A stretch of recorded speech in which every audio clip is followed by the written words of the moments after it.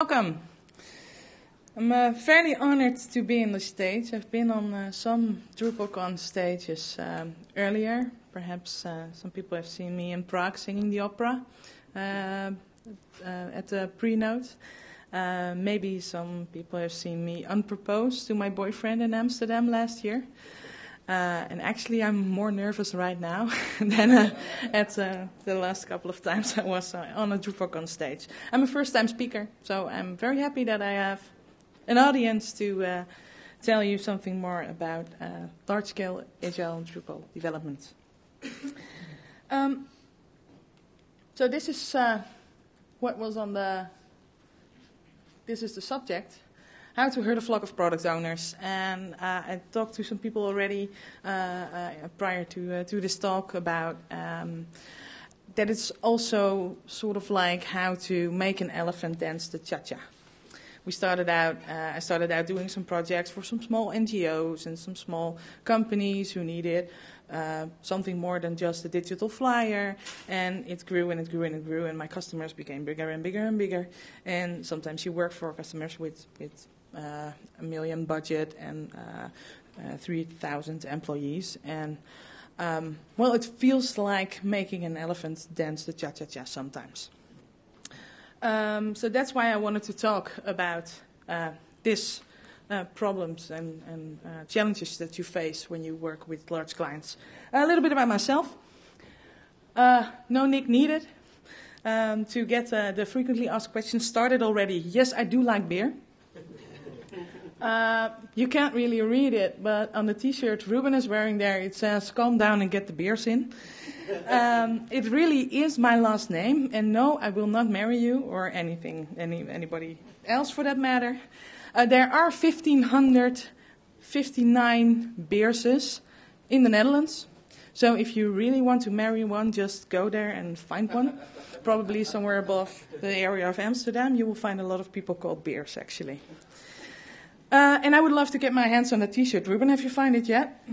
You lost it in Prague, right? Yeah, I found it. You found it? Yeah. Okay, if someone can get me one of these, I really would appreciate it. Okay, then I fix it. Awesome. Who am I and why this presentation? I told you something already about this. Because I think a lot of Drupal shops around Europe and the world cope with the same kind of challenges when meeting with larger companies. So, a small commercial break. Thank you to my employer, Synatic.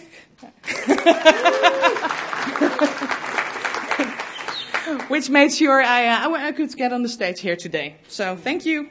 Reinier is here. Thank you, Reinier. So, this was made possible by them. Okay. A little bit more about myself than just my surname. I'm 34. I've been active in open source for about 13 years now. I started out at a small company doing open source CRM, open source voice over IP using Asterix, and also open source CMSs. Homebrew, but it takes a while before you get smarter than that. I've been a Drupalista for about 5 years now. You can find me on Drupal.org, Nancy Beers. And I've been a product owner for 2 years. I started out waterfall, Prince 2, stuff like that, and then I saw the light and became scrummaster and a Scrum product owner. So I'm fairly new, actually, to the whole product owner thing. I'm working at Synatic, and I'm loving Skid since DrupalCon London. So that's about 4 years now. And next to that, my biggest passion, or even, I love Skid and handball more than Drupal, I'm sorry. I'm a handball player and referee, and the biggest fact about the refereeing is that I refereed the Dutch championships last summer. So I'm pretty proud of that. Sorry? Team handball player since you were 5? Yep. You can count. Great. I'm not a programmer, but I'm a storyteller. So let me take you away to a little story called Scrumtopia. A long, long time ago, in a kingdom far, far away, there was a little town called Scrum.Topia. There were a lot of villages there, like the customer village, the Scrum Master village, and the developer village. I wanted to scroll. In the customer village, there were customers with limitless budgets. The only thing they needed to be happy was working software in short sprints so they could adjust what they wanted at any given time. They simply loved changes and change some more, and think out of the box and stepping out of their comfort zone. The customers knew exactly what they wanted, and their leader, the product owner, had the ultimate mandate and overview of all their wishes to communicate it with the developer village. She prioritized, knew all the processes,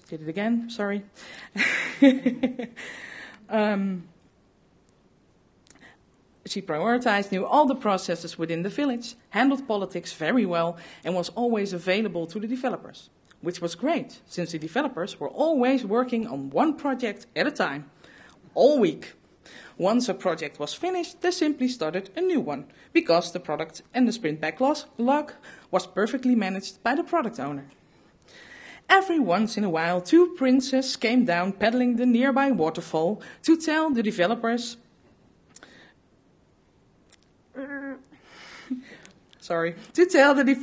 to write extensive reports for the Change Advisory Board witches or the great CFO wizard up the mountain.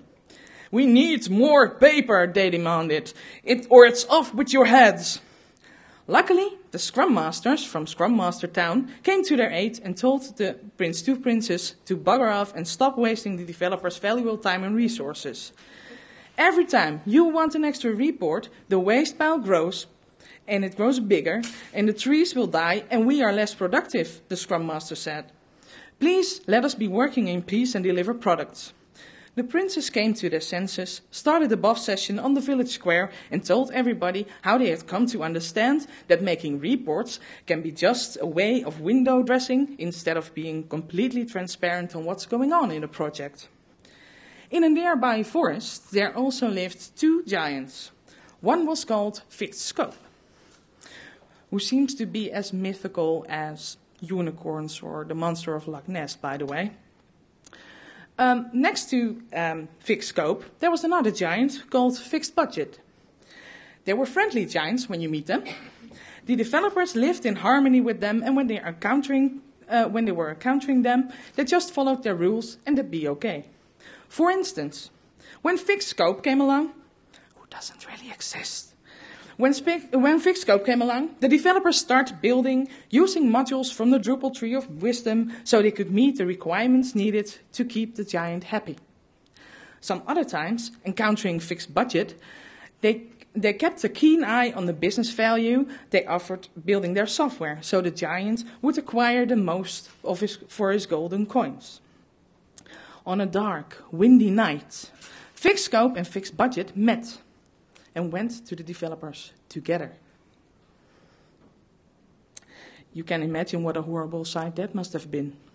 The developers all got worn out by having to build more within the Fixed Budget's limits because somehow Fixed Scope wasn't so fixed at all. Now he knew they would charge him not any more money anyways. The developer asked for the aid of the Scrum Masters, but they weren't empowered to change anything about the giants. So they moved on and asked the product owners for help. Together they waited until the giants were asleep, carried them into a forest, and with a big fence they made sure they were never able to bug the developers together again. Everything just worked perfectly well in this little software building kingdom, and everyone lived happily ever after, simply living by a simple set of rules. I called this a fairy tale for a reason. I think most of you, can I have a show of hands who are familiar with the Agile Manifesto? Right, basically a lot of you, the biggest part of it. I love this. I really, really love this, and I would really want this to work all the time, everywhere. But as I laid out in the little fairy tale I just told you. We don't live in a perfect world. So sometimes you do have a fixed budget and a fixed scope, and sometimes they do want to have sprints to access extensive reports. So I've got a bunch of tips to break the fairy tale down a bit. This is my first tip. Know the stakeholders and culture and use an agile approach to keep it that way, actually. Know the customer village. Know who they are, know where they live, know what they love. Ask questions. I'm blissfully living in Holland, and the Dutch are known to be fairly blunt and honest, and that helps a lot, actually. So the first question I always ask when at a kickoff with customers is, what problem are we solving for you building this application? And ask it all of the stakeholders. Ask all of them. Because there might be someone sabotaging. There might be someone who's not that keen of change. There might be someone who is very keen of change and really, and you will really help him or her to solve the problems they encounter. Also, by asking these questions at your stakeholders, you can also figure out the culture of a company. A good question to ask to find out whether a company is agile or not, or has some agility, is how long did it take you to start this project? I have had customers who have been working for 5 years to start a new project. You know they won't be agile. But some companies are like, oh yeah, well, we just made a plan and 3 months later we asked you to build it, and then you're fairly sure that the whole Scrum methodology will work. Knowing the stakeholders is a continuous project. You do have to check them during every sprint. Because stakeholders change, not only in person, but also they change their minds about the project and how it's going. So keep on checking on your stakeholders what their view is of your project, of what you're building. Make sure the team also understands the stakeholders and the client. What I usually do, I draw it on a board. I draw a couple of heads, and some with curls, and I keep track of how the stakeholders are feeling about the project by scribbling pluses or minuses on the board, so everyone can visually see. It's visualized how the stakeholders are feeling about your project, and it changes through time. So keep on challenging that. Also, I got some examples. For instance, about cultural stuff. I've been working for the Ministry of Finance in the Netherlands, and it took them 2 years to start a new project, and it was a Typo 3 migration to Drupal. And one of the stakeholders was the Typo 3 content manager. I hear some, you know, for sure that in this case she wasn't happy with this change because she loved Typo. She was, but in Typo 3 it does. What I did was making her the new queen of Drupal. So I called her every day. How is it going? Do you have some questions? Can I help you? Can I please? Are there some things you miss about Drupal? Can we find a module for you to make it closer to Typo 3? So that actually turned out to work great because she became a Drupal ambassador within the company, and that's a way to keep on challenging your stakeholders and keeping them enthusiastic about the project. The wrong thing we did there was fixed budget migration. Never do that. Don't ever. I have to look out what I tell because my boss is in the audience. But this was at a former company, that helps. Another good example of what I encountered was I thought I knew all the stakeholders. I thought I had them all, and I was fairly certain my backlog was okay, my sprint backlog was okay, and okay, we're going to build this. So we had the first sprint, we had the second sprint, we had the third sprint, and then I went to the demo, and a colleague of mine, I always let the developers demo, of course, and I type out what happens in the demo.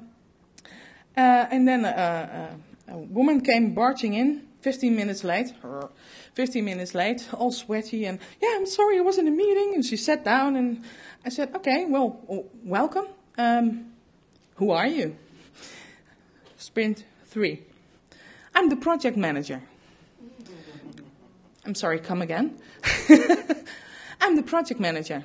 So I gave the demo, and then afterwards she said, well, this is wrong, and this is wrong, and this is wrong, and this is wrong, and this is wrong. And I said, well, I'm sorry to be blunt, but I'm Dutch like that. Why are you arriving here at the end of sprint 3? And she was like, well, I'm just project managing stuff. So other people are doing this for me, right? Yeah, but you weren't here for the last couple of months to make this project. So it's an example to stress out even more, know your stakeholders. It happens. I also have some good examples about the culture part. We work for a company that makes seeds, vegetable seeds. And no, it's not the big bad company from America, but a tiny, cute Dutch one, which does biological, organic, and good stuff. They have 15 companies around the world, 15 organizations, and they are innovative in core. They have been around for 100 years, just innovating seeds, make it better, making better cabbage, making better broccolis.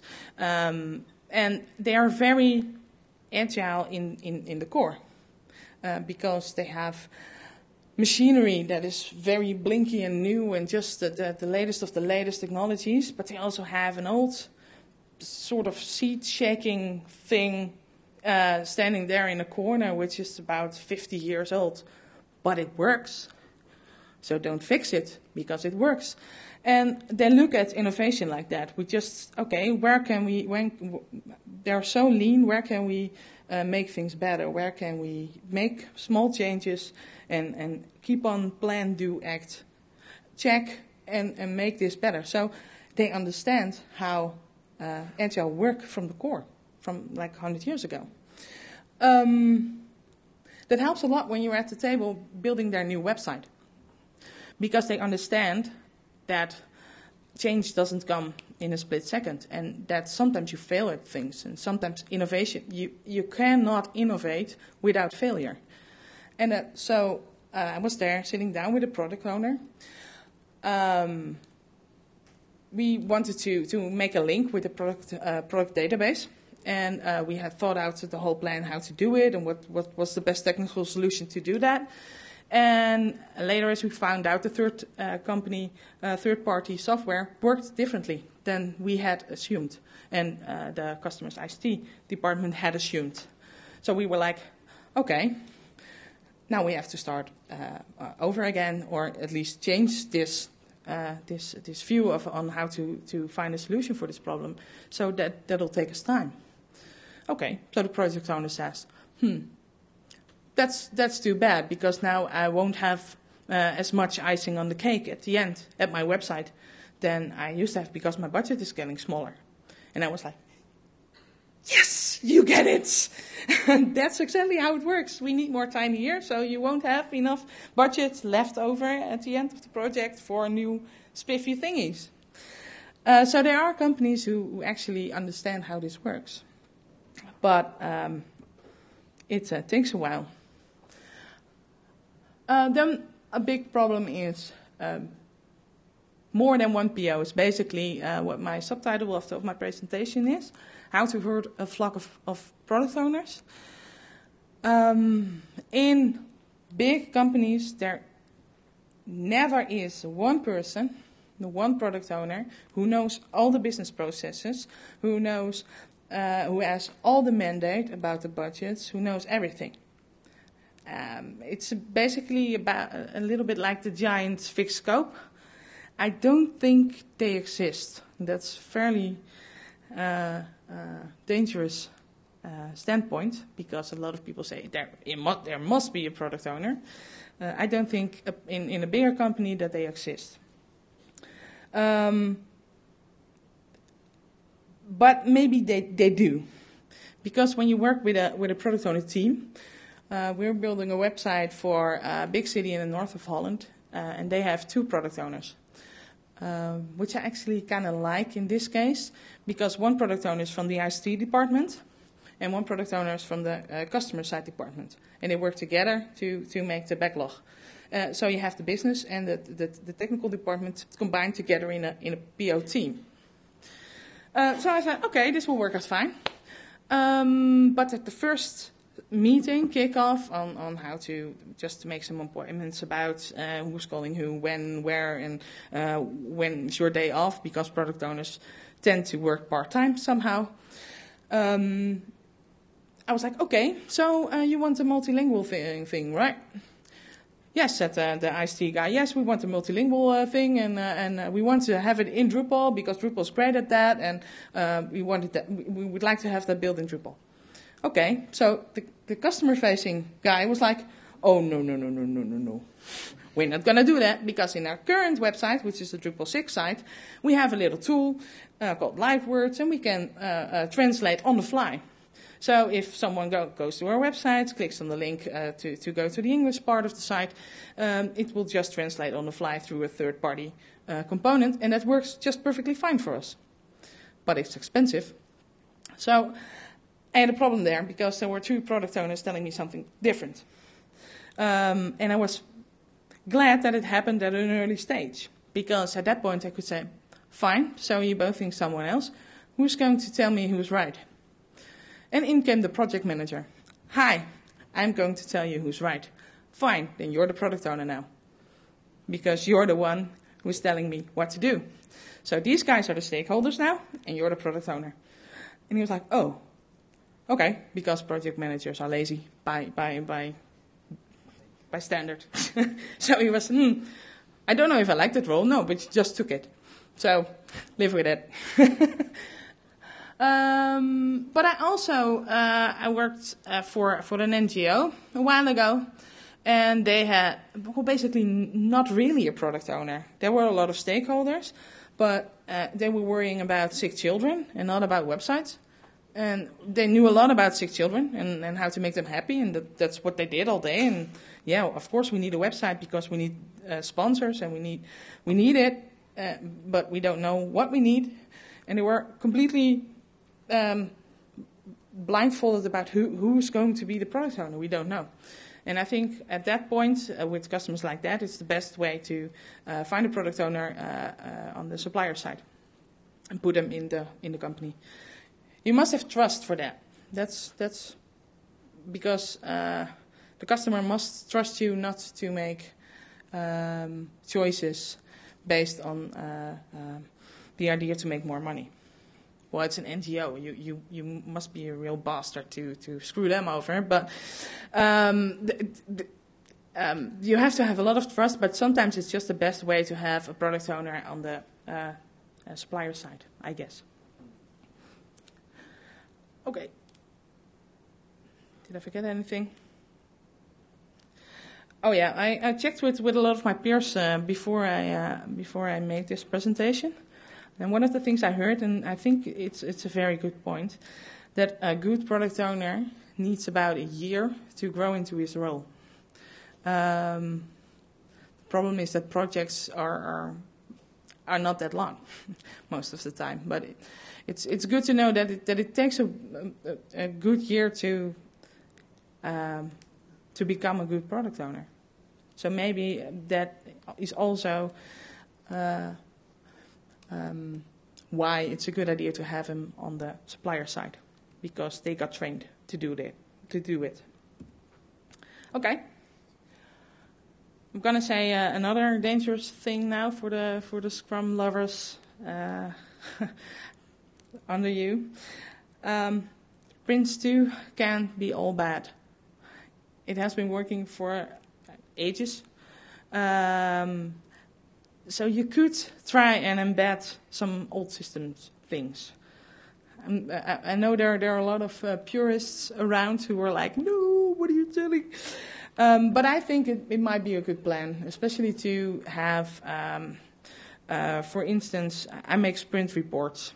That's so not Scrum, that's so waste. But the sprint reports I make are about 5 pages, so it's not extensive reports.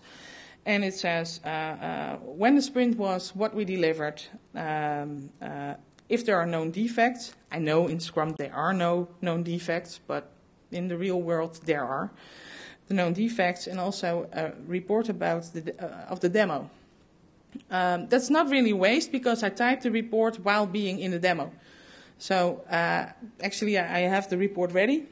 The only thing that's missing is hours. An hour report and the sprint demo report. So I type them when I'm at the demo. And it helps me a lot, actually, especially when you have large projects like 10 to 20 sprints, to look back at one of the sprint reports. I thought we talked about this earlier, that you can just go back to the reports and find, okay, we made the choice on that particular time a couple of months ago. Why did we do that? What was the discussion about? So you have some legacy you can fall back on just to check why you made the choices you made.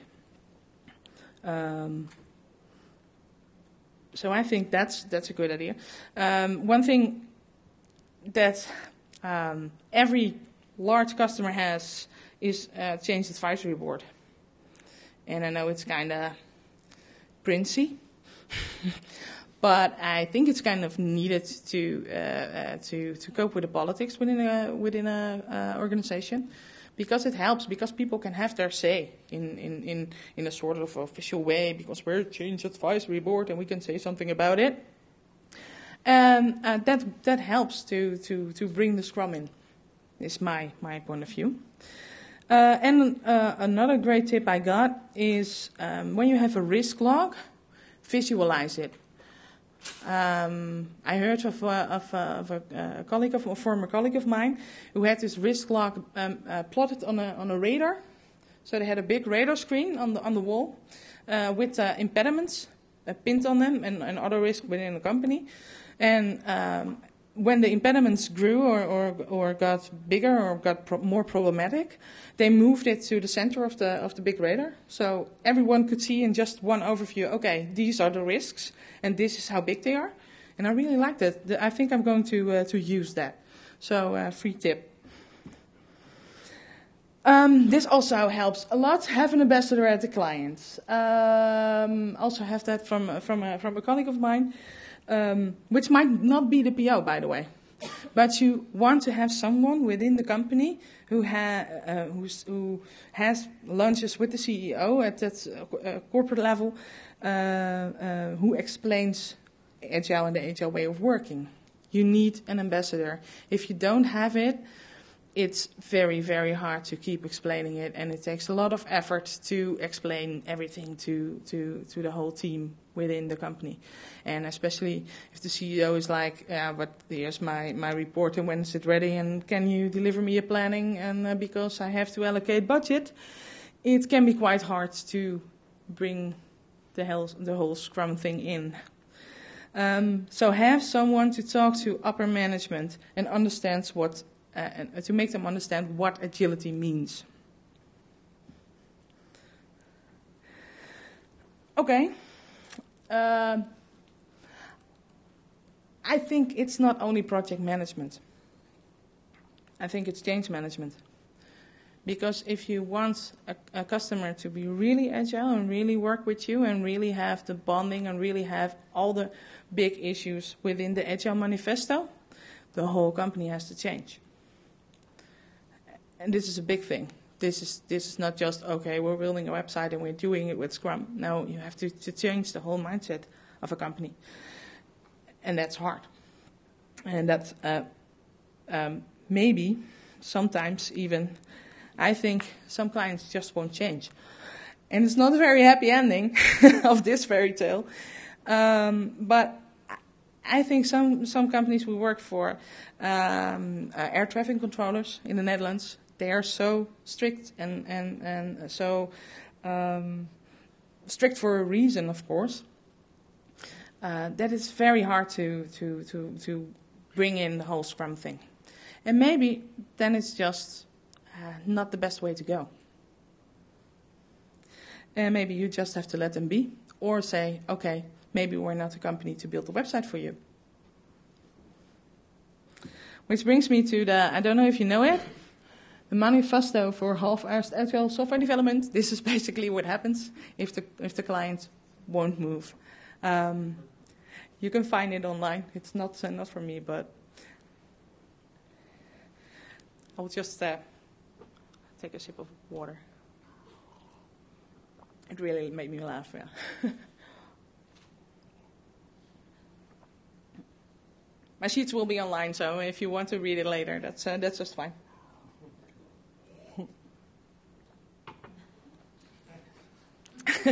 Sometimes it just won't work. No. Okay.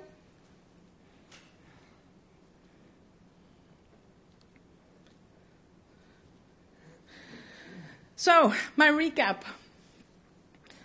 Know the stakeholders and the culture of your clients. Know them and keep. This is an ongoing process. It's not standing still. You have to have an ongoing process to know your stakeholders, know your villagers. Work with the PO team and then define the real one. That could be at the customer side or at the supplier side. Embed old systems. At least that's what I do. Have an ambassador at the client at the highest level in the organization. I think agile development isn't project management, it's change management. And some clients just won't change. Well, that was basically my talk. I'm going to do some aftermaths. Sprints are on Fridays. Please do so, because we need it. All of you get Drupal 8 out of the door. I'll do my part. And this is a picture of Drupal Camp Spain in Jerez de la Frontera. I really love the Spanish Drupal community. I'm standing over here. In case you missed it. And they asked me if I could promote their next Drupal camp in 2016 in Granada. So I especially wore the Granada t-shirts. If you want to know anything about Drupal Spain camps, I can tell you because I've been there. And please go to Granada. These are my contacts. I also do geocaching, so I'm hanging in the tree sometimes. So if you want to reach out for me, you can use this contact information. And I'd like to thank you for your attention. And have a good time.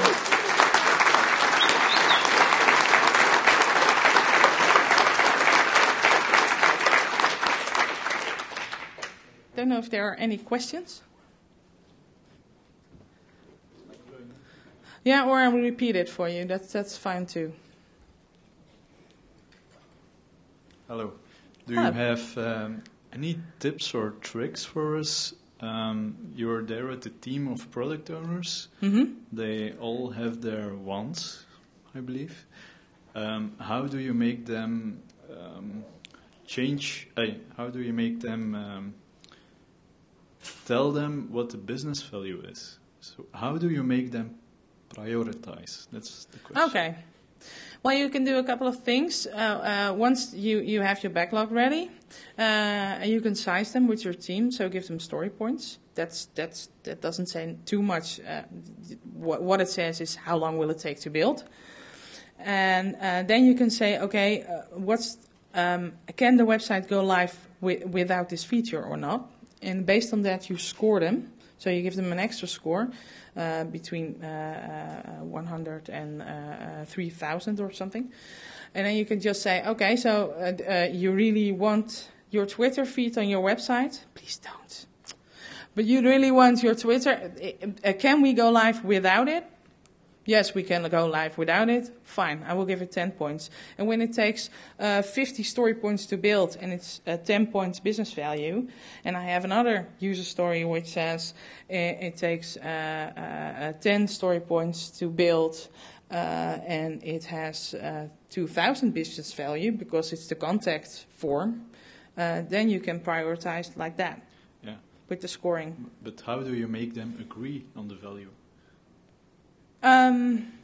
Or they don't. I don't know. The business, because you are making the business value. The idea is that they are making the business value, right? One feature has 10 story points to build, the other one 20. The one product owner wants really hard at one feature, but the 9 others don't. So what value will you give it in your backlog? Do you give it 100 points? What I've heard is what you can do is let them pitch for their own value. So you have 10 product owners. They all do their pitch. I want this feature because I think this feature because my site needs a Twitter feed.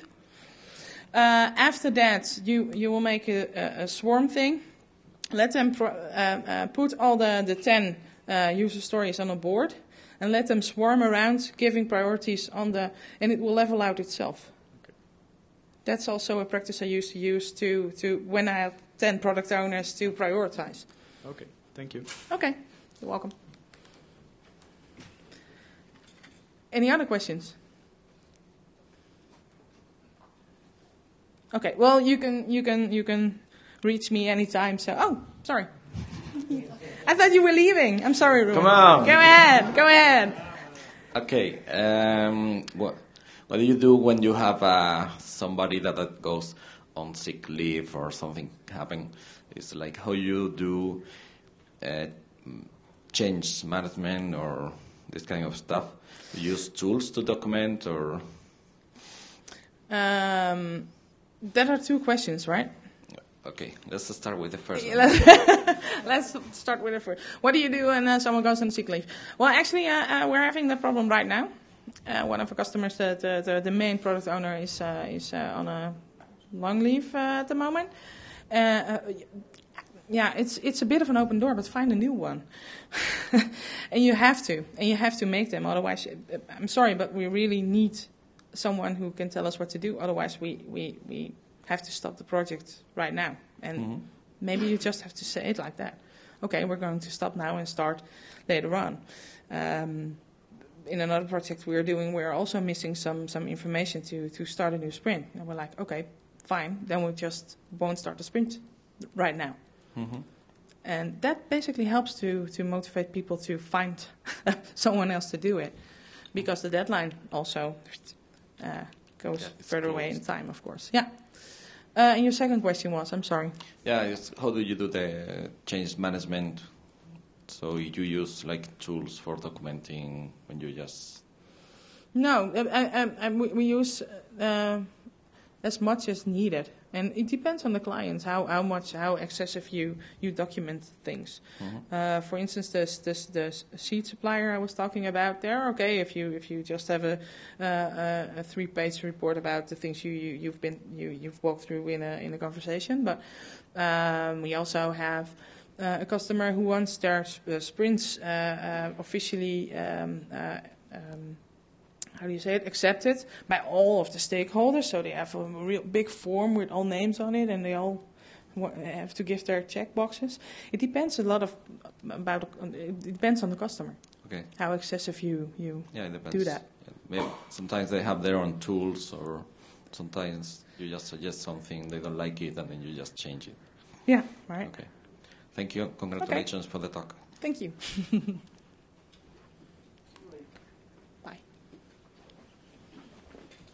Hi, I have a question. It might be quite a silly question, and maybe a lot of you will be able to answer. So, silly questions don't exist. Well, you said that you can get, say, lots of product owners to do a swarm, and let them fight for what's more valuable and what should be done first. Yeah, basically do all the bitching. But I've noticed a lot of times what happens is that they do the bitching, then someone agrees, okay, fine, yeah, your stuff can go first, whatever. And the next thing you do, what happens is that they will walk away off the meeting, and then next day they'll come to you specifically and be like, yeah, no, I think my stuff needs to be done because of that. And, none of other product owners are there whilst they're talking to you. Mm-hmm. How do you handle that? Because do you say, okay, let's go and have another meeting? Because that means I'm spending basically every time dragging them into a meeting to fight and still have to handle them all the time? Waste, yeah. This sounds a lot like the famous OC Layer 8, politics.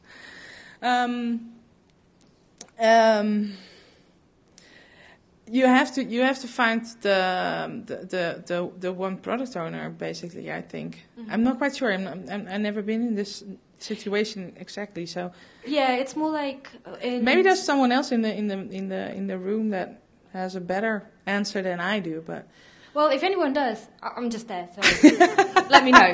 Thank you. Thank you. Anyone else? Because I'm up for a beer now.